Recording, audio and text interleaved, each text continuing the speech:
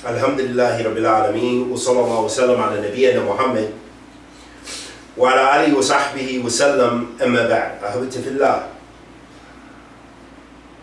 marhaban bikum, and we'll have our Ramadan sittings and we'll read from Imam bin Uthaymeen rahimahullah ta'ala, his beautiful book called Ramadan Sittings, or Sittings during the holy month of Ramadan, Julus fi Ramadan. And this book is a way of going through many beneficial fawaid, or benefits, that this great Imam of Ahl Sunnati wal Jama'ah put together in order to benefit people, so that every day they have a lesson, they have something that they benefit and they walk away with. So we'll get right into it. And first and foremost, as we've entered the holy month of Ramadan, walillahi alhamd, and Allah subhanahu wa ta'ala has blessed us to fast 2 days so far, walhamdulillah. 2 days, or this is the third day? The third day, walhamdulillah. And pray the Taraweeh. We're not going to really get into the rulings as much. We may do that separately. But this will just gain some of the benefits and follow the way of this great Imam, his book. So he began his first sitting, he began by praising Allah subhanahu wa ta'ala. And he said, "My dear brothers, we've come to a noble month and a grand season. Allah makes it great in reward. He opens the door of good for whoever turns to them. And it is the month of goodness and blessings, the month of bestowment and flourishing. Ramadan is the month in which was sent down the Quran as a guide to mankind, also clear signs for guidance and judgment between right and wrong. It is the month that is known for mercy, forgiveness, and safety from the hellfire." And in this regard, in a hadith in Sahih Bukhari and Muslim, the hadith of Abu Huraira radiyallahu ta'ala anhu, he said that the Messenger of Allah sallallahu alayhi wa alihi wa sallam said, "When Ramadan comes, the gates of heaven are open, and the gates of hell are closed, and the devils are chained." And there's many different narrations of this hadith of the Prophet sallallahu alaihi wasallam that you'll find in Bukhari and Muslim, and that some of the benefits we gain from this hadith is we first learn that in this holy month that the gates of paradise are open. The gates of paradise are open, and the gates of hellfire are closed, and that the devils are chained.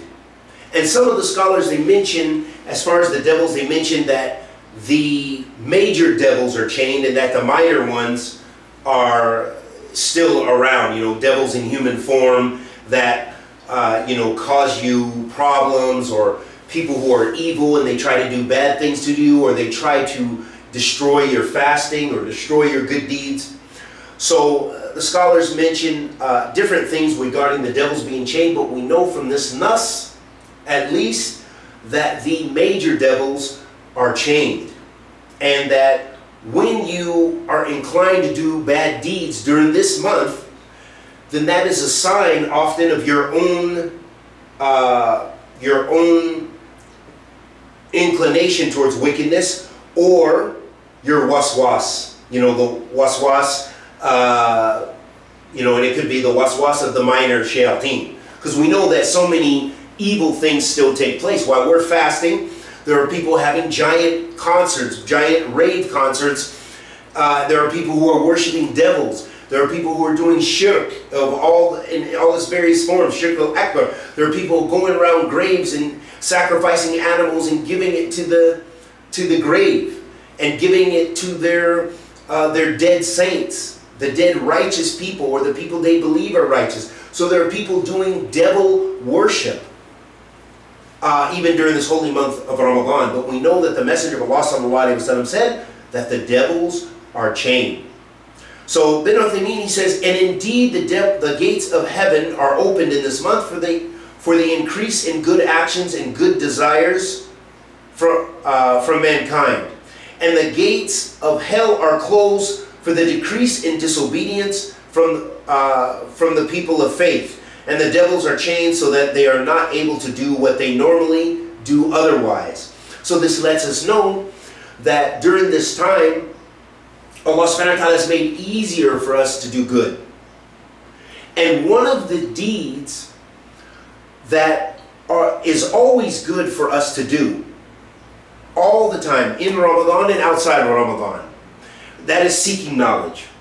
And this is a type of seeking knowledge. In fact, the fact that we are reading, just sitting together, remembering Allah subhanahu wa ta'ala, learning how to worship Him, and reminding one another, this right here, that means the malaika are here. The malaika are here. They're in this room.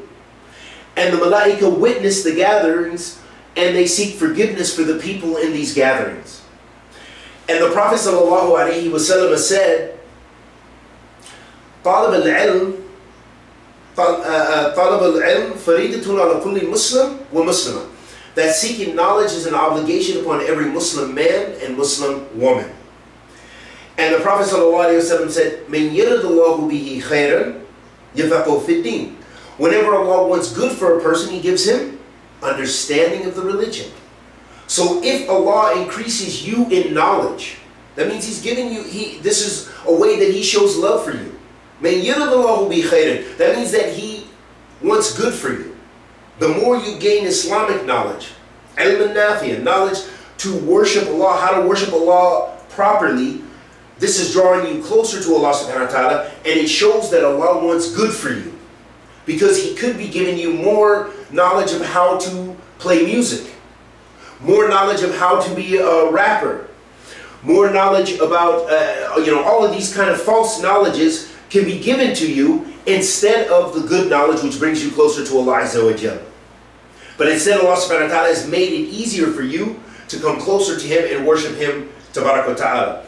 And the Prophet ﷺ said, مَنْ سَلَّكَ طَرِيقًا يَلْتَمِسُهُ بِهِ عِلْمًا سَهَّلَ اللَّهُ لَهُ طَرِيقًا إِلَى الْجَنَّةِ. Whenever or whoever traverses the path of knowledge, مَنْ سَلَّكَ طَرِيقًا يَلْتَمِسُهُ بِعِلْمًا, Allah will make easy for him the path to paradise. So that means the path to paradise is the path of knowledge. Islamic knowledge is the path to Jannah. Because the Prophet ﷺ said, مَنْ سَلَكَ طَرِيقًا يَلْتَمِسُهُ بِهِ عِلْمًا. That whoever traverses this path of knowledge, Allah will make easy for him the path of Jannah. Why? Why is that? Why do you think Allah makes easy, if you learn Islamic knowledge, how is that making it easier for you to worship Allah? How do you think?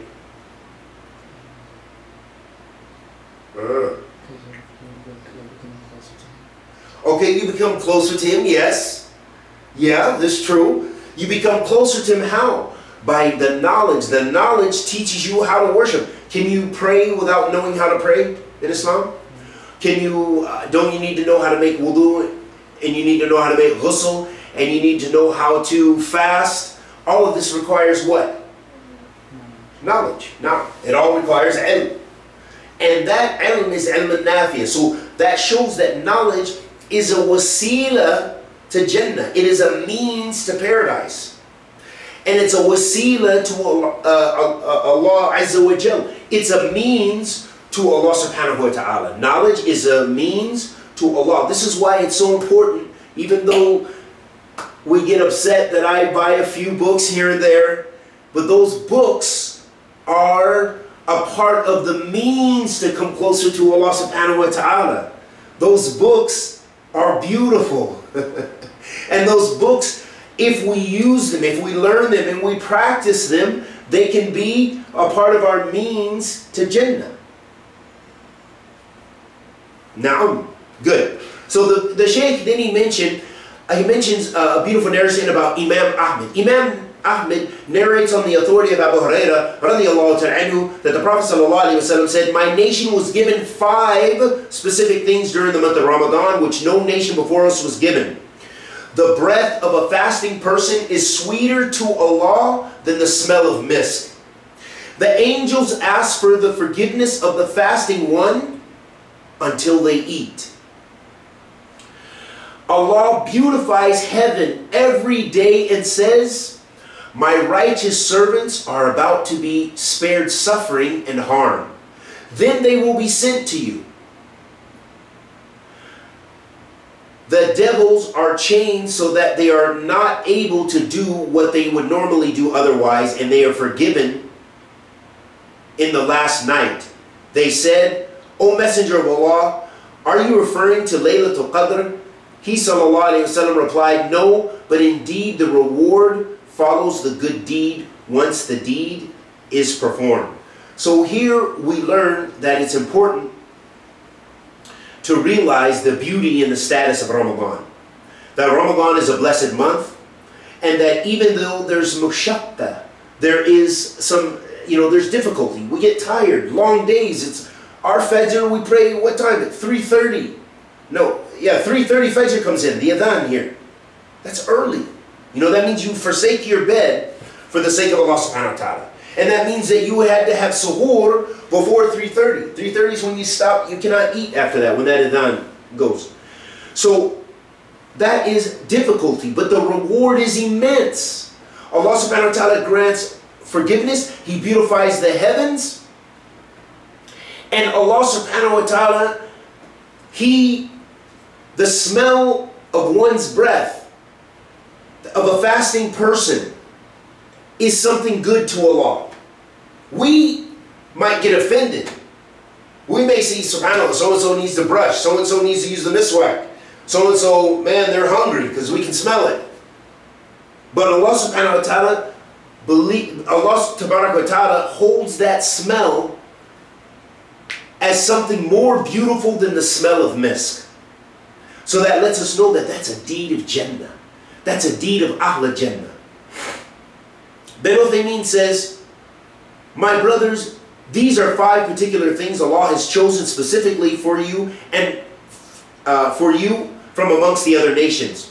The first one, the breath of a fasting person is more beloved to Allah than the smell of misk. This is a smell which is disliked among the people, but to Allah it is better than the scent of misk, because it is a result of worship and obedience to Allah. Whenever there is a sign or result of obedience and worship, it is beloved to the Exalted One. And then He rewards them with what is superior and more preferred. Do you not see the martyr who was killed in the way of Allah, and with the intention of raising up the word of Allah? They will come on the day of judgment with blood that is red, but its smell will be the smell of misk. And also during the Hajj, Allah subhanahu wa ta'ala says to His angels, look at my slaves who have come to me disheveled and dusty. Disheveled means that they're not neat and tidy, because when you make Hajj, as we made Umrah, your izar is getting dirty, you're sweating, it's difficult, you're tired, and it's wrinkled, and it's tough. And Hajj is much greater. The person comes disheveled and dusty. So Allah subhanahu wa ta'ala says, look at my slaves who have come to me disheveled and dusty. And this is narrated by Ahmed and Ibn Hibban in his Sahih. This disheveled appearance is beloved to Allah in this situation because it is a sign of obedience to Him, as it represents the observance of ihram and leaving off the luxuries. Because everyone looks the same, whether it's the king or a president of a country, or the one who's very poor, the one who's an oil worker, the one who's a garbage man. All of them, they wear the same. And you can't tell one from the other. They all came together to worship Allah subhanahu wa ta'ala, seeking the reward and the favor of Allah tabarak wa ta'ala. And they'll be rewarded for that. And forgiven. And something that's beautiful, a beautiful statement of a great Imam, his name is Shaykh al-Islam Ibn Taymiyyah. What's his name? Shaykh al-Islam Ibn Taymiyyah. Rahimahullah ta'ala. They call him Shaykh al-Islam because as our Sheikh Ibrahim al-Hayli mentioned, there wasn't a science that this Imam didn't know, didn't teach, that when he taught it and when he wrote about it, you thought that that was his specialty only. That's why they call him Shaykh al-Islam. If it was grammar, Arabic language, he was a master of it. If it was knowing about the sects, the various groups of people of bid'ah and desires, the Sufis, the Khawarij, the Murjia, the Karamiyya, all these various groups and sects, Shaykh al-Islam knew their arguments, he knew how to debate them, and he knew how to destroy their arguments, and he did it with excellent manners. So you would think that that was his specialty only. And if it came to something in Aqidah, in Creed, he had immense itqan. He gave details and tafsil. You know, he was a great Imam. Anyhow, aside from the greatness of that Imam, Shaykh al-Islam Ibn Taymiyyah, he said about ibadah, and this is very relevant to what we're talking about here. He said, al-ibadah, العبادة اسم جامع لكل ما يحبه الله ويرضاه من أعمال وأقوال الظاهر والباطن. Shaykh al-Islam Ibn Taymiyyah, he said, so just to let us know that our fasting and all these acts that we do, getting up in the morning for Fajr, making wudu, making umrah, making hajj, being good to your parents, obedient to your parents, giving gifts, all of these are acts of ibadah. How do we know that? This beautiful statement of Shaykh al-Islam is ibadah, worship, it's a comprehensive term that refers to everything that Allah loves and is pleased with. Anything you read in the Quran where Allah subhanahu wa ta'ala has commanded it, that means it's worship. Anything Allah commands you to do is worship. And anything that Allah loves is worship. Anything that pleases Allah is worship. Good. So everything that Allah subhanahu wa ta'ala loves and is pleased with that is mentioned in the Quran or is mentioned in the Sunnah is worship. And as Shaykh al-Islam Ibn Taymiyyah said, al-Zahir, meaning outward, wa batin, those things which are internal. So fasting is something which is both, actually. It's external and internal. Because internally you have to have your niyyah. Every night before you fast, you have to make intention that you're going to fast to Allah subhanahu wa ta'ala. Before Fajr. Before that adhan, you have to have intention that you are going to fast. It doesn't mean you have to say it on your tongue, I'm going to fast today, it's Tuesday, the month of Ramadan, I'm fasting. No. But instead, you just have to make that intention in your heart. Al-mahala niyya al-qalb. The place of the heart, the place of the intention is in the heart. So you have to make intention. If you make intention, then that's ibadah. And that'll be ibadah sahih. It'll be accepted by Allah subhanahu wa ta'ala. You're fasting. So everything, so fasting is outward in that you abstain from eating and drinking. Somebody might not know you're fasting. And of course it's inward because your intention. You've made intention to not speak bad, to not curse, to not do evil deeds, and the asl of not eating and drinking and not having relations for those who are married and other than that. So, all of that refers to ibadah. And then, Ibn Uthaymeen, he mentions the second, meaning the second thing that Allah subhanahu wa ta'ala has chosen specifically for this nation. He said, the angels ask for their forgiveness, meaning those people who fast, until they break their fast. Angels are noble slaves to Allah. They do not disobey Allah in what they are commanded, and they do what they are ordered, as Allah subhanahu wa ta'ala says in the Quran. And they are most deserving for their dua. Meaning the malaika, they don't make sins. They were created to worship Allah alone and do what Allah commands. If they make dua for you and ask forgiveness for you. Just the fact we're sitting here, if your intention is to learn something more about fasting and learn something more to worship Allah, you will get reward, and the malaika are asking for forgiveness for you right now. And they are making dua for you right now. There's nothing better than that. And this is a ni'mah for this nation. And then he said, when Allah gives them permission to do so, it is proof of the greatness of the fasting person's fast. And when the forgiveness is sought, it brings forgiveness as well as a protection from sins in this life and in the next. All of the sons of Adam are sinners who are in need of forgiveness. The Prophet ﷺ said, "Kullu ibn Adam khata wa khayra khata'in tawabun." All the children of Adam commit sins.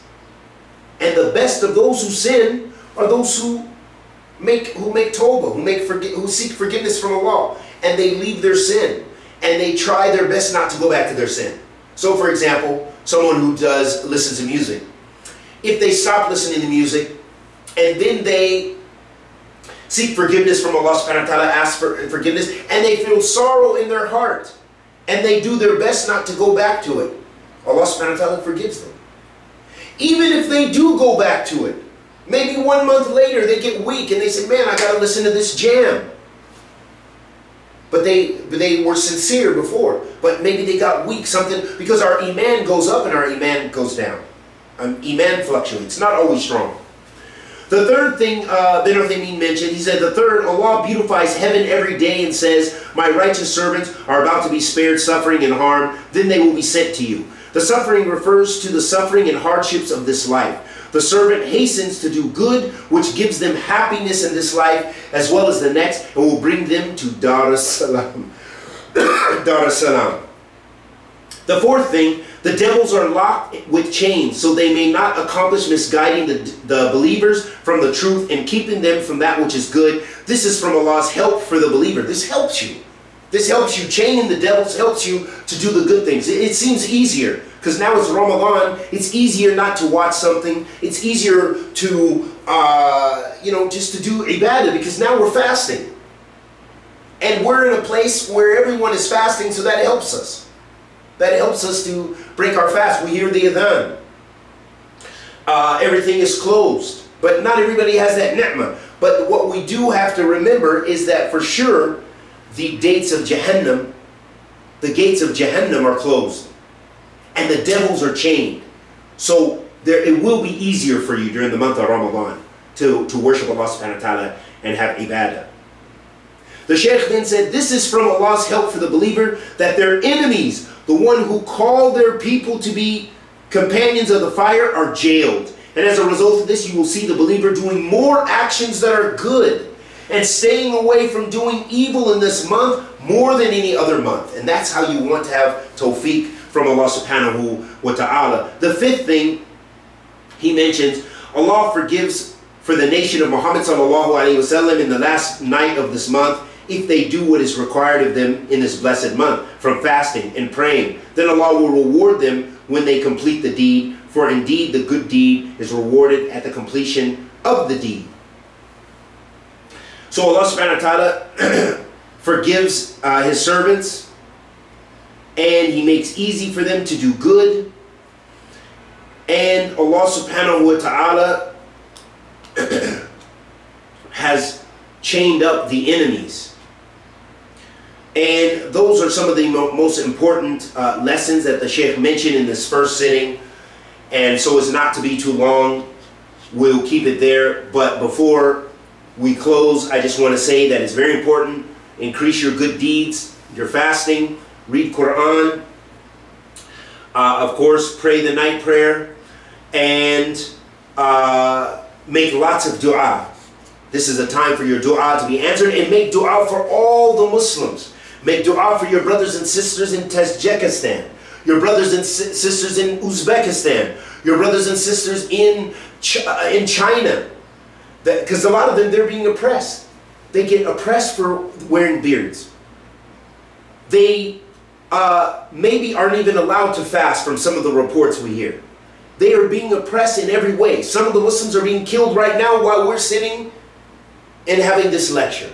So make dua for the Muslims in Burma, in Myanmar. Make dua for the Muslims in the Central African Republic. Make dua for the Muslims in Nigeria. Make dua for the Muslims in Somalia. Make dua for the Muslims in Ethiopia.